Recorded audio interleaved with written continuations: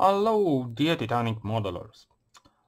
In this short video I would like to focus on different configurations and connections of different electric components of my MSN Titanic hull support MSN kit from light, or in this case for the battery pack it's in the Pro version where it's more options and configurations are possible. Okay, in each MSM PRO kit, the central part where you have get together all power input sources and output, this battery compartment. And of course our main idea in this case to supply the power to this MSM circuit board. Yeah, so what power in options do we have?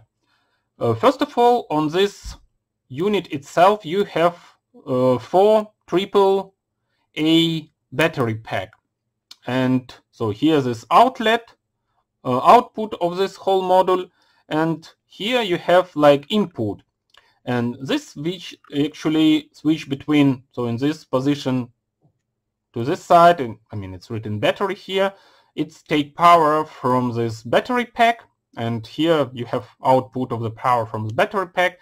If you switch it to this position, it will take whatever power, disconnect battery pack and take power from this, let's say, input and provide it right here. Okay, so first, as already said, options, this 4 batteries pack. This is option 1 for power supply. And at the same time it's internal because it's installed in this case inside the hull, so you can completely close the hull and you don't need any external power supply in this case.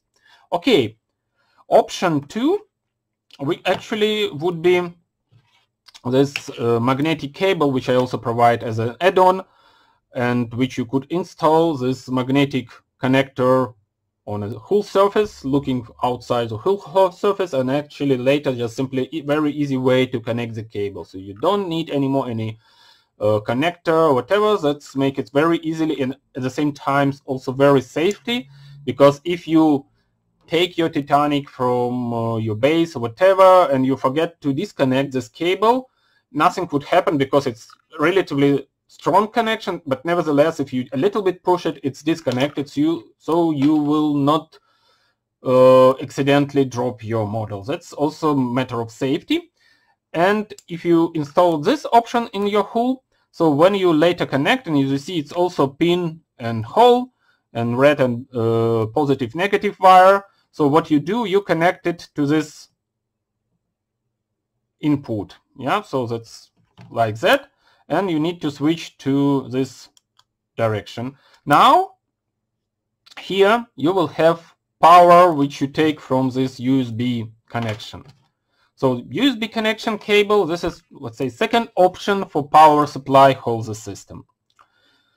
Third option would be, some of you already ordered this, that would be this wireless energy transfer, so this wireless charger module here, which is located in this hatch for this hull, which you should cut in Titanic hull, and this is receiver module.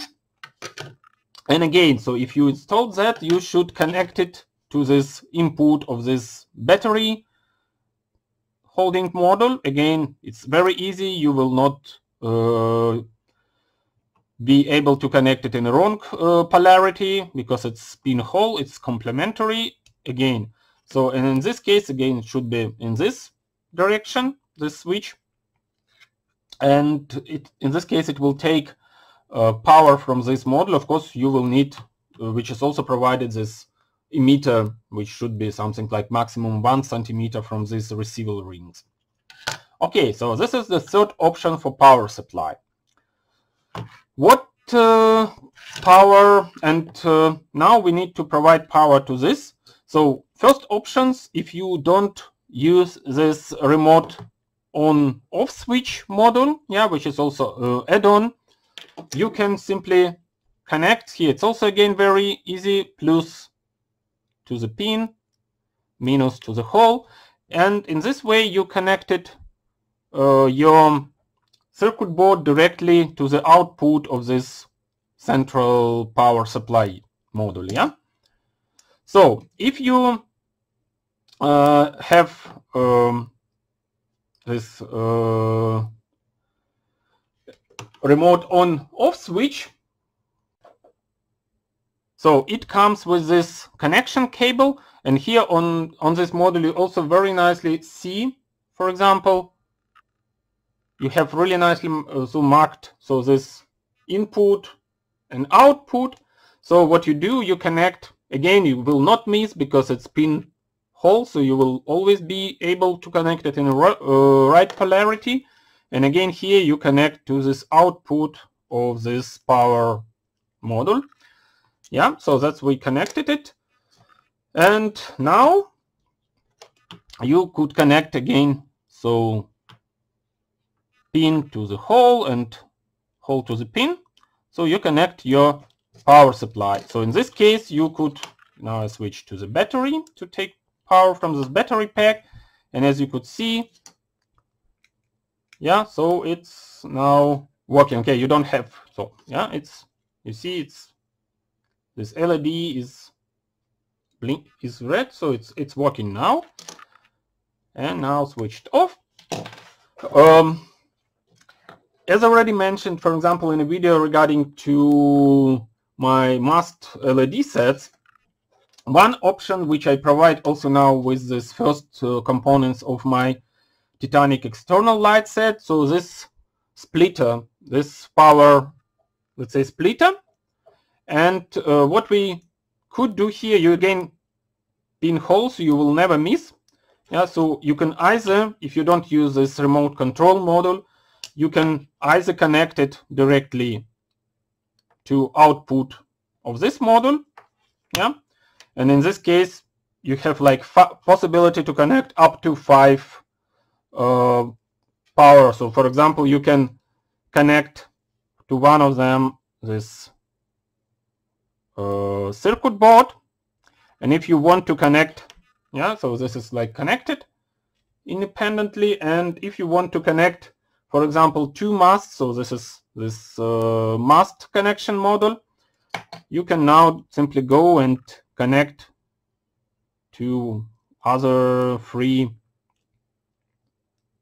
and it's again pin hole, so you will never miss, and you can the same connect second module. So that's why if you like to have this masts connected independently from your circuit magic scale modeling circuit board, or of course later, well, when other components of my Titanic external lights comes, like this entrance signs, lamps for promenade deck, for boat deck, and for maybe also for flag mast, that of course would already be anyway necessary to connect in parallel, so independently from magic scale board, because magic scale modeling board has no, in this case, connection for this external component. It has only connection for the Masts LEDs, because they included also in their kit. So that's all later again. So if you use in your, if you also have this remote switch module, you connect first, let's say, remote switch module, and then you connect this power splitter to this module. Yeah, so that's how does it, let's say, work. And already there you again connect all external power units which requires a power. Just here I will only shortly now show how to install. So this is a central 3 sections actually. Where do you have? So here we have, yeah, this our power unit. So here this niche for this remote switch. Here we have a niche for holder for this circuit board. And for example, what you could do here, okay, I can now rotate them, not to disturb. Yeah. I also design it in a way, so because together with this splitter you have this support platform and 2 screws. So idea, what you do here, you just go and have a screw, just a moment, and carefully just install it and simply I will now need to take screw this driver and just and this is the way how do you put this this splitter. Yeah, I will not put it completely, but you fix it with 2 screws, and it will in this case sit very nicely and stably. Here, and in the same time, as you see, it's enough. This cable is enough to connect it either to remote switch on off, which is located here, or here it will be outlet from this power supply module, so it's installed like that. Yeah, so this is how to install this multiple power supply splitter. Yeah, so this is the options, how you can 3 options how you can get power supply to your to the system, and how to connect this main board or another power units which require the electric power, and also how to install this power splitter. Okay, so you are welcome to get into my group, the address you see now, and if you have further any questions, please do not hesitate to write me PM or write